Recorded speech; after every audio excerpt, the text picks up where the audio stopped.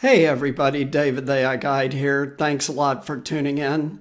Be sure to check us out on Facebook, Instagram, and Twitter also. And click the link, get your free AI resource. The resource is free. Everything inside of the resource is free. There's no cost, and you'll learn a lot about AI, much more than we can do in these short segments. So also check out my book on Amazon, The Beginner's Guide to AI. It's super fast read, 2 to 3 hours for the whole book. And I think you'll like it. It's history of AI and current impact on 10 industries. So thanks a lot for tuning in. And today is robots, robots, robots. So there's a couple of robot updates this week. And the first is that there's a conference called Automatiq, and the last time they had it was 4 years ago because of COVID. Well, they just had it again. So it's the first in-person global conference on robots in 4 years. And it was really interesting what they said. They said, 4 years isn't so long, but in the world of robots right now, it's been a long, long time. So what was hottest at this show? Well, the hottest thing was palletizing and logistics. This is a subject we've talked about a lot. You do not want to be a warehouse worker 5 years from now. One trend that was exceptionally clear was that palletizing, packaging, shipping, and other logistics are in high demand right now for robots. And these robots are AI driven, by the way. That's why we're talking about it. We saw many different logistics focused solutions at Automatiq.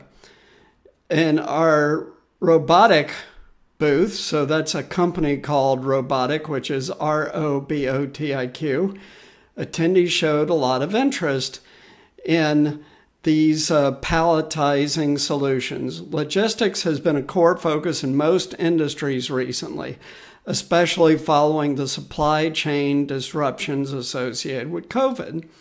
These disruptions have highlighted the importance of automation in logistics applications, and I'm extending that to package delivery, as we've discussed.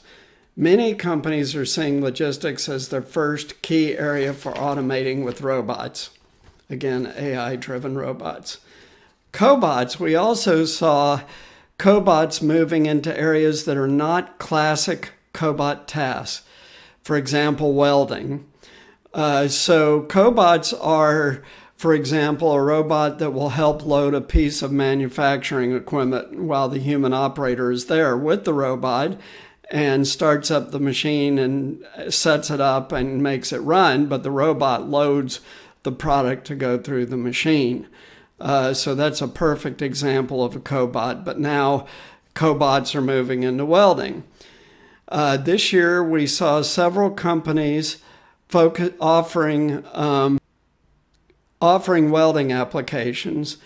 These capitalize on the easy programming of cobots, allowing welding operators to intuitively create programs for the welding robots, because they still have to be programmed, right? They're not self-learning, these cobots. But one of the biggest things is mobile robots. At this year's Automatiq, there were perhaps more mobile robots on the show floor than ever before. And these robots were not confined to booths. Many of them were milling around the show floor, interacting with attendees, providing a mobile way for exhibitors to extend their reach. We saw drink-serving mobile robots, as well as one robot that came to find you and then spoke with you.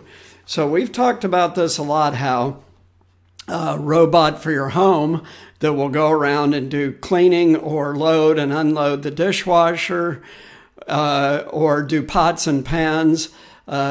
These are very, very close now.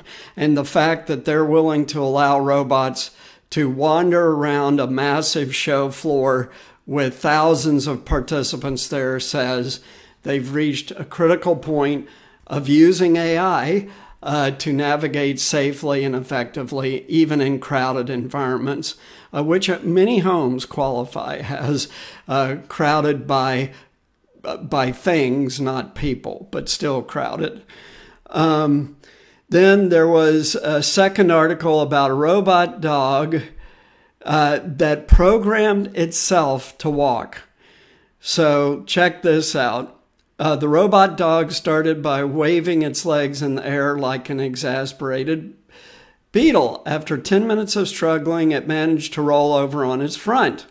Half an hour in, the robot is taking its first clumsy steps like a newborn cow. But after 1 hour, the robot is strutting around the lab with confidence.